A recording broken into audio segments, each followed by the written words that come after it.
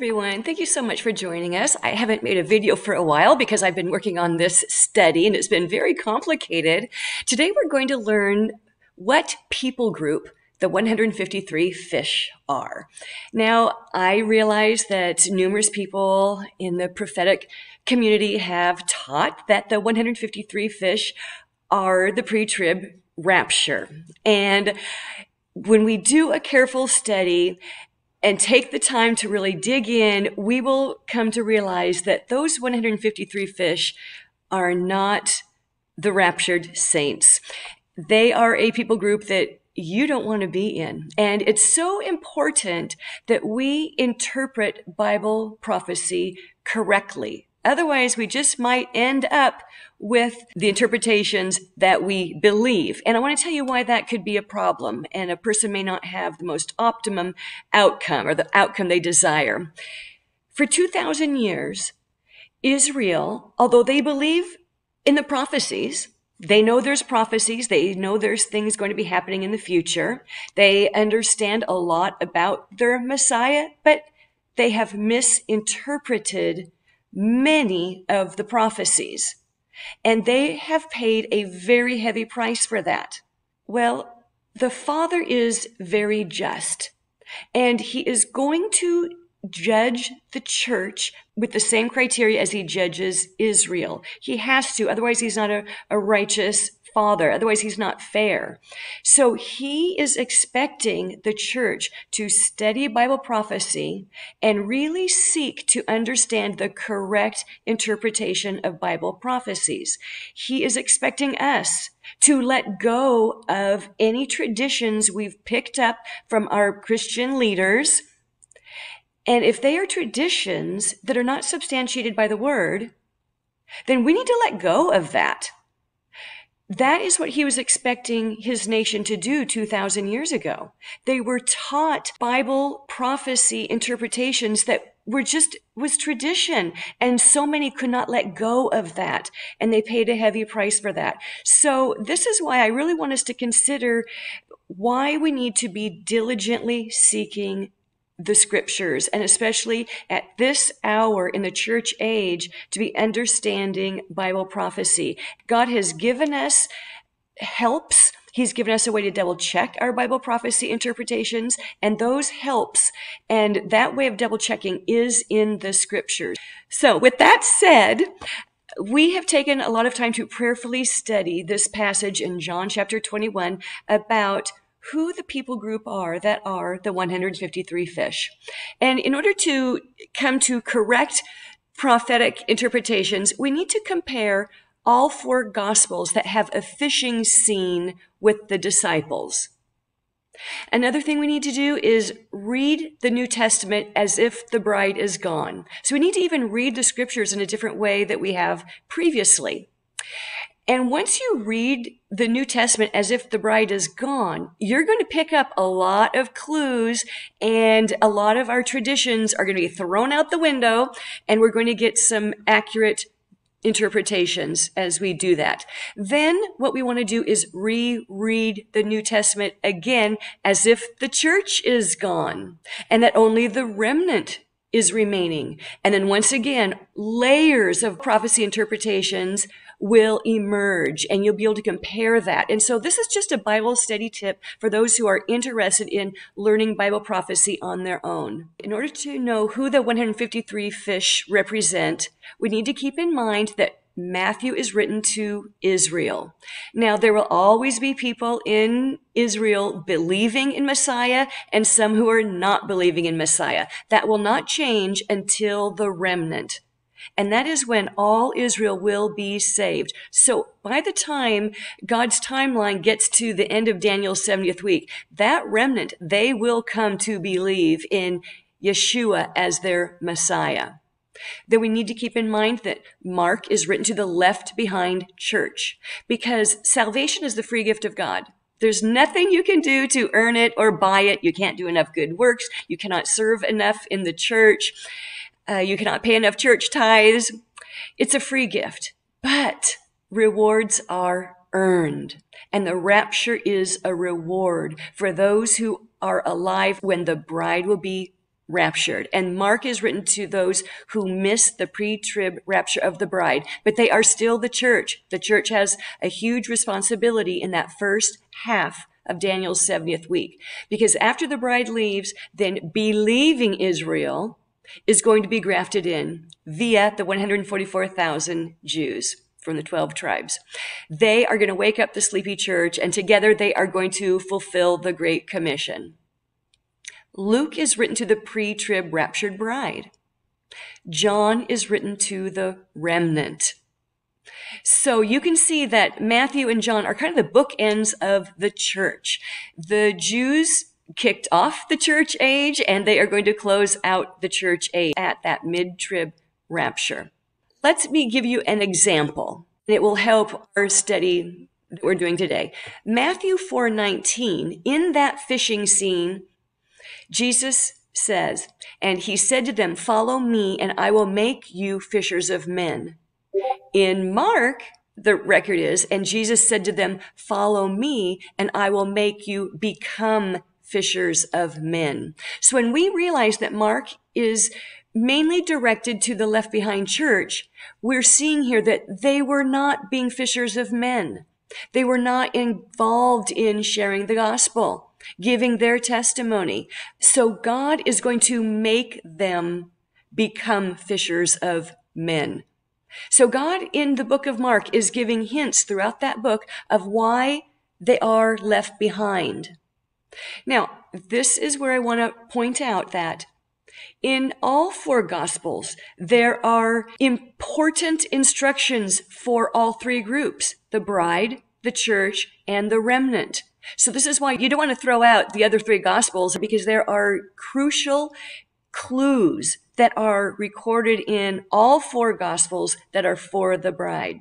Also, in order to know what people group the 153 fish represent, we need to pick up clues from the parable of the dragnet that Jesus spoke of. Look at Matthew 13:47. He said, "Again, the kingdom of heaven is like a dragnet cast into the sea and gathering fish of every kind." And there are all kinds of fish in the sea. Okay, in order to know who the people group is of the 153 fish, we also need to keep in mind Jesus's instructions about having faith to cast a mountain into the sea. Matthew 21:21. And Jesus answered and said to them, "Truly, I say to you, if you have faith and do not doubt, you will not only do what was done to the fig tree, but even if you say to this mountain, be taken up and cast into the sea, it will happen." Let's consider this verse for just a moment. What did he do to the fig tree? He cursed it, didn't he? What have we taught you here that mountains are symbolic of? Government.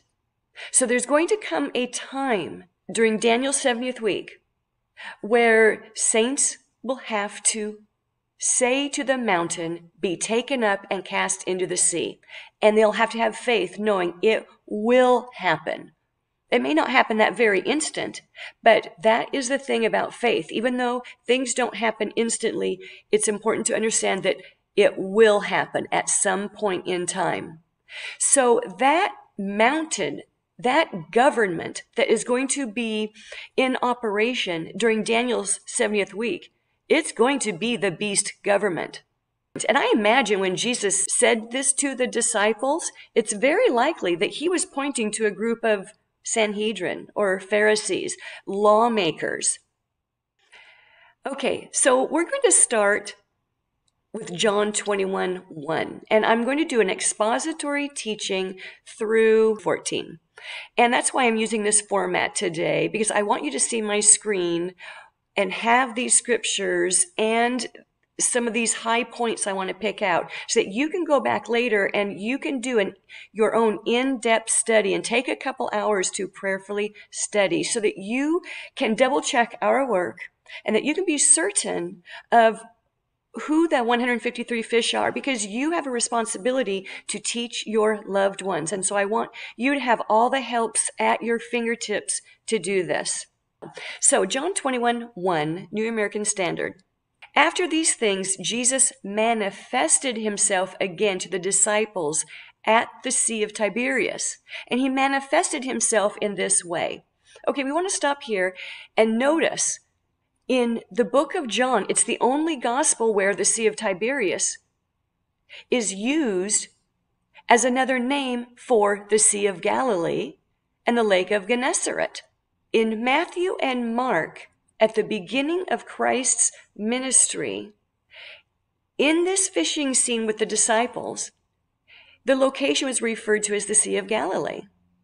In Luke, that fishing scene was referred to as the Lake of Gennesaret. And there's a reason why. And I want you to do your own word studies, and I want you to prayerfully seek the Lord to find out why. But I'm going to share with you why in John 21:1, the Holy Spirit refers to the Sea of Galilee as the Sea of Tiberias, because only in the book of John is it referred to as the Sea of Tiberias. So we need to ask, what does Tiberias mean? Well, Tiberias is the name of a Roman emperor.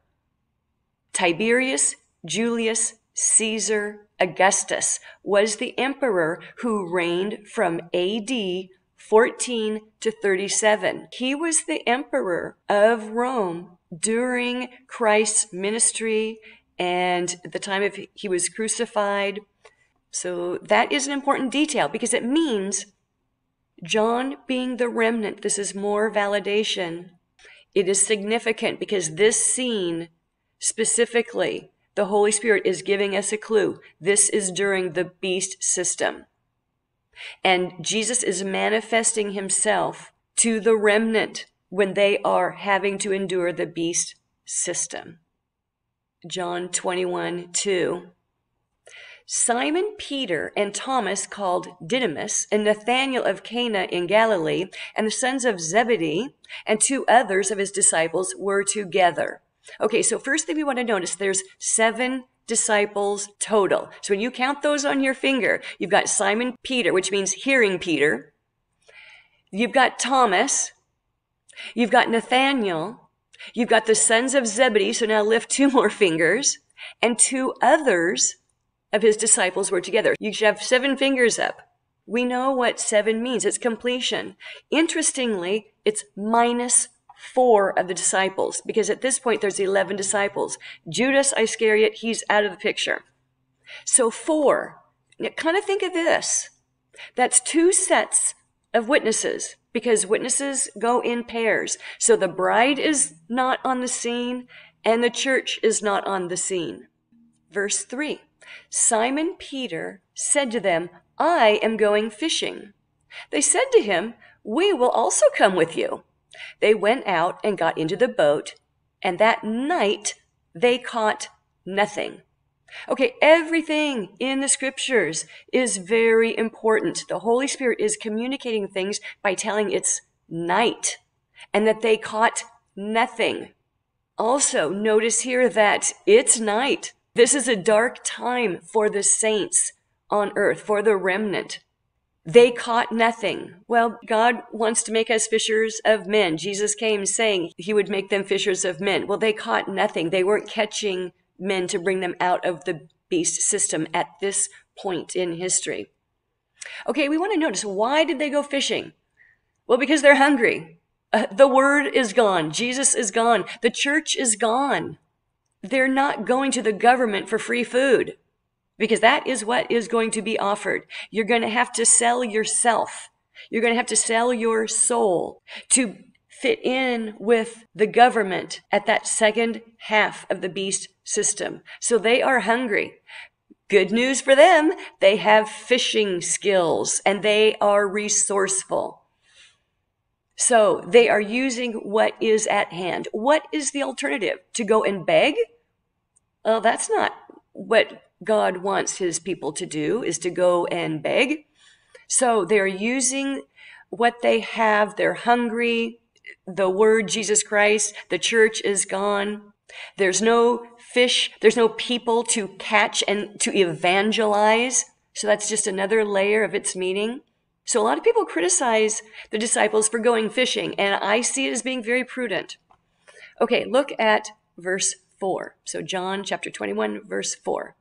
But when the day was now breaking, okay, they're getting close to the end, Jesus stood on the beach. Yet the disciples did not know that it was Jesus. Verse 5. So Jesus said to them, "Children, you do not have any fish, do you?" They answered him, "No." What you're going to notice when you reread the Gospels as if the bride is gone, from then on out, the saints are called children. This is why you'll want to look up our video, which the description is, and there's a link below. Who are the children of the bride chamber? That's a very important people group, and that's a very important phrase that you're going to want to understand. So we learn that those who missed the pre-trib rapture are called children. Once the church is resurrected and raptured at mid-trib, that is their adoption as sons, and they're called sons. Verse 6, and he said to them, "Cast the net on the right-hand side of the boat, and you will find a catch." So they cast, and then they were not able to haul it in because of the great number of fish. What is remarkable here is we notice only in the fishing scenes of Luke and John does Jesus give fishing instructions on how to catch fish. But of course, the instructions are different because it's a different season. The beast system is full on complete control. The whole world is under the power of the beast system. And the instructions here to the remnant, Jesus said, "Cast the net on the right-hand side of the boat," whereas in Luke, he said, "Go deeper." Instructions are different depending on which people group Jesus is referring to and the season that they are in. So if you get out your concordance and you do a study of right hand, you're going to understand the significance of this. It is the right hand of power. When you start collecting all those verses that have the phrase right hand, you're going to see it means power. And we also connect that with Jesus is standing at the right hand of power. The right hand of the Father. What's remarkable here is they cast it out, no argument this time. If you will remember, in Luke, there was a little bit of conversation before Peter agreed to follow the instructions. But here in this situation, they just do it. And they were not able to haul it into the boat because of the great number of fish. Verse 7. Therefore, that disciple whom Jesus loved said to Peter, "It is the Lord." So when Simon Peter heard that it was the Lord, he put his outer garment on, for he was stripped for work, and threw himself into the sea.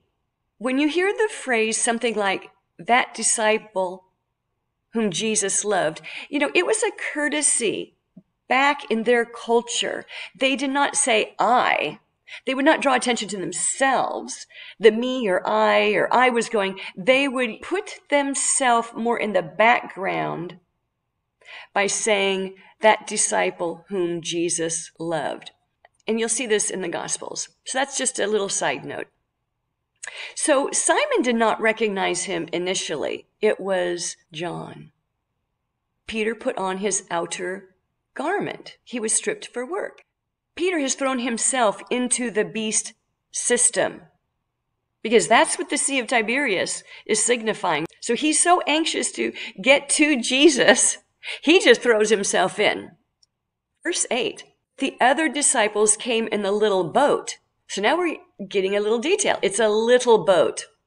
For they were not far from the land, but about 100 yards away, dragging the net full of fish.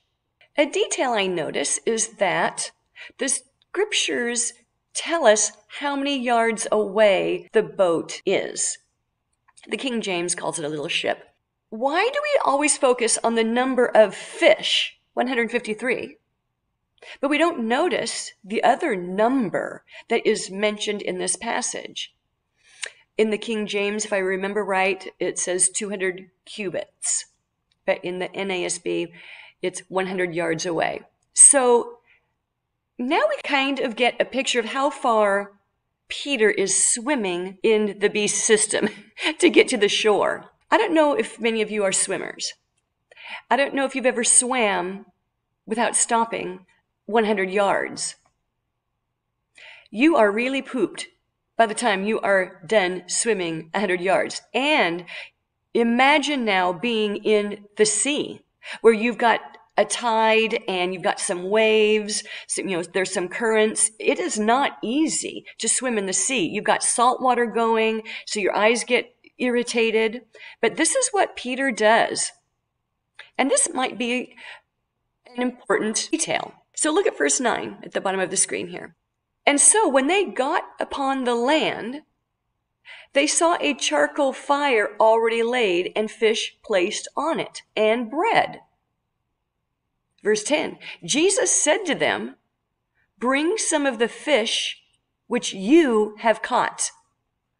Okay, this is where we get a glaring clue that these 153 fish that we're going to read about in a moment, they are not the pre-trib raptured saints. These fish are scheduled for the charcoal fire. What did Jesus say in Luke 12:49? "I have come to cast fire upon the earth, and how I wish it were already kindled." So when Jesus began his ministry, early in his ministry, he was already looking forward, peering through the end of Daniel's 70th week. That's what he was wishing was already kindled. We want to make it all about the bride, thinking, everything he's doing is get the bride.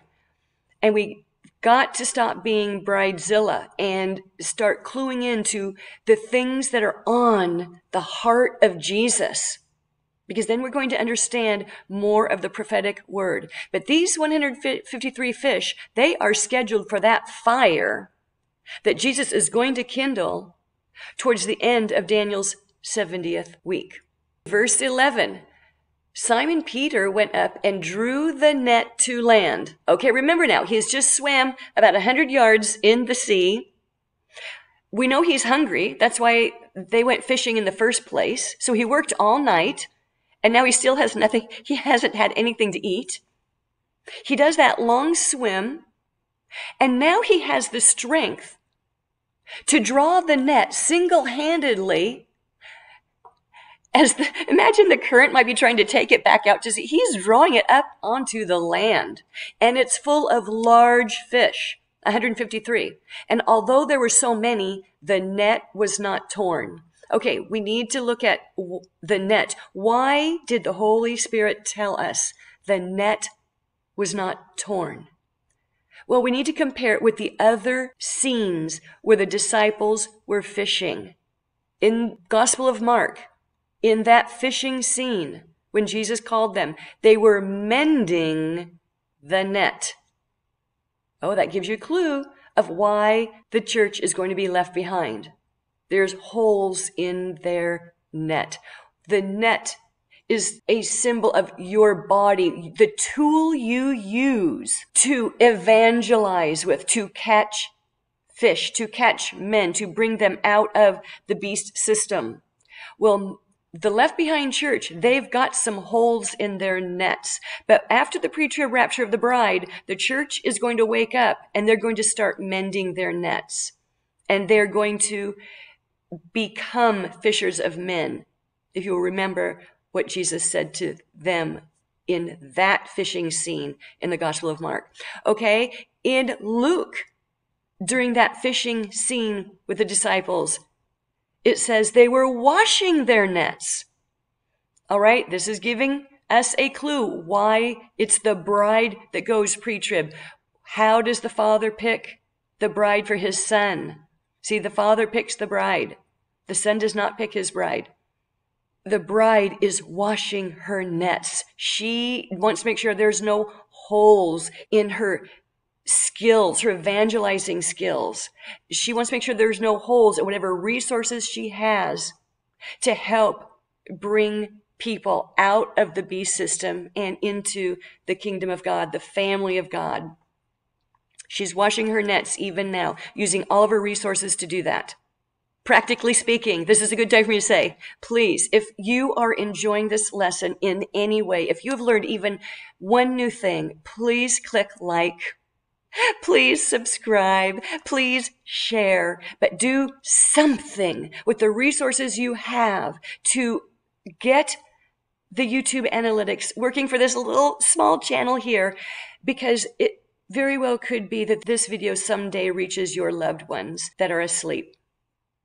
And although they caught so many fish, the net was not torn. Peter's body was still strong. There's something, a divine recovery occurred when Jesus manifested himself on the shore. So you see, the remnant, as we learned in the last video, that the remnant will be let out of the stalls and their youth restored. All right, so we see this in action. In John, the net was not torn, implying that normally it would have been torn with that amount of fish in it. Okay, now we're going to study the word large, as in the phrase large fish. That word large is Strong's number G3173. That word comes from G3176 and G3187. And that means megas and magistos, greatest, exceedingly great, large, loud, mighty, be sore afraid, strong, rank, so of high rank, highly esteemed, and elder. So I've given you clips from Strong's eSword, so you can study that out yourself and see that. So this is cluing us in that, these 153 fish that are going to be put onto the charcoal fire that Jesus kindles, these are not saints. These are not believers in Jesus. These are not Christians. These are not Messianic Jews. These are high-ranking officials, magistos, in the beast system, the Tiberius system. You don't want to be those fish. You don't want to believe that you are part of that group. Because like I started out this video, if you believe you are that 153 fish, you just might get what you believe. This is why I want to really press home to you. Continue to verify from all these Bible prophecy teachers what they are teaching before you agree to it or say amen to it. Because amen, that phrase means so be it. So when you hear someone say that 153 fish is the rapture and you say amen, you come into agreement, that means so be it. Again, this might not work out optimally for you. Verse 12. Jesus said to them, "Come and have breakfast." None of the disciples ventured to question him. "Who are you?" knowing that it was the Lord. All right, we learn here, Jesus veiled his appearance from this group of remnant. Yet, because of his familiar instructions, they knew it was him. He will still require faith in his word over natural sight with the remnant. Same with us, the bride. We're hoping to be the bride. That's our blessed hope. Same with the church. Same with the sleepy church. Right now they have wishful thinking that they are going to be raptured pre-trib. Many think just because they're a Christian, they are a shoe-in for that pre-trib rapture.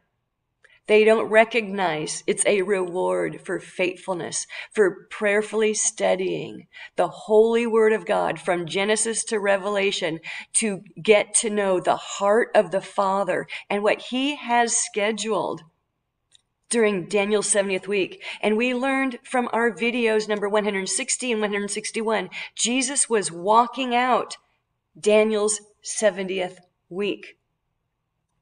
So this is why the bride, those of us hoping to be the bride, we are studying, we are keeping our eyes on Jesus. We're not looking at outward signs. Verse 13, Jesus came and took the bread and gave it to them, and the fish likewise. Verse 14, this is now the third time that Jesus was manifested to the disciples after he was raised from the dead. Okay, in verse 13, I want to go there. What is missing? What obvious detail is missing that was always included when food was served? He didn't bless the food before serving it. Why didn't he bless the fish, the bread, before giving them breakfast? Because cursed fish do not get blessed. Because cursed governments, cursed mountains do not get blessed.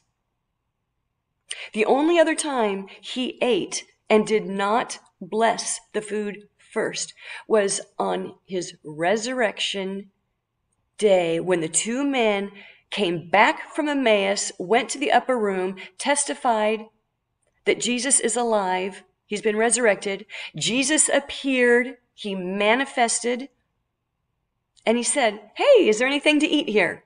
Someone handed him a piece of broiled fish and he ate it. He ate it before blessing it. Because when he was crucified, Angeline brought up those bulls of Bashan that were surrounding him at the cross, mocking him, wagging their heads at him, saying, come down off that cross if indeed you are the Son of God. Well, I think that's when he started his meal and he started eating some of those cursed fish because he did not bless them. All right, so this is another very important and glaring detail about who that people group is that makes up the 153 fish. And verse 14, let's read that again. This is now the third time that Jesus was manifested to the disciples after he was raised from the dead. The third time, because there's the pre-trib rapture bride, the first fruits harvest, cream of the crop, those who are ready at the time, and do not assume that's going to be on a feast date because it's a Gentile bride. Okay, then there is the mid-trib raptured church. That is the main harvest. Since that group, the church at mid-trib, will have the nation of Israel represented in the church, now you can make an informed and studied assumption, a safe assumption that will happen on a feast date. Okay, then the third time is to the remnant. When the tares are bundled and gathered to be burned, and the wheat is gathered and taken to the barn for safety. So those are the three times that Jesus manifests himself in a particular way. So let's go back to the very beginning of our study. What was that very first verse? It was phrased in a very interesting way. John 21:1. After these things, Jesus manifested himself again to the disciples at the Sea of Tiberias, and he manifested himself in this way. So in this way, meaning one of the three snatchings, one of the three raptures to safety. The bride goes up and gets a glorified body. The church goes up, gets a glorified body. The remnant gets snatched, raptured sideways, remain in their mortal body, and taken to the barn. They are this remnant. Jesus is going to provide a meal for them. He's going to restore their health. extend their lifespan because they are going to repopulate the earth during Christ's millennial reign.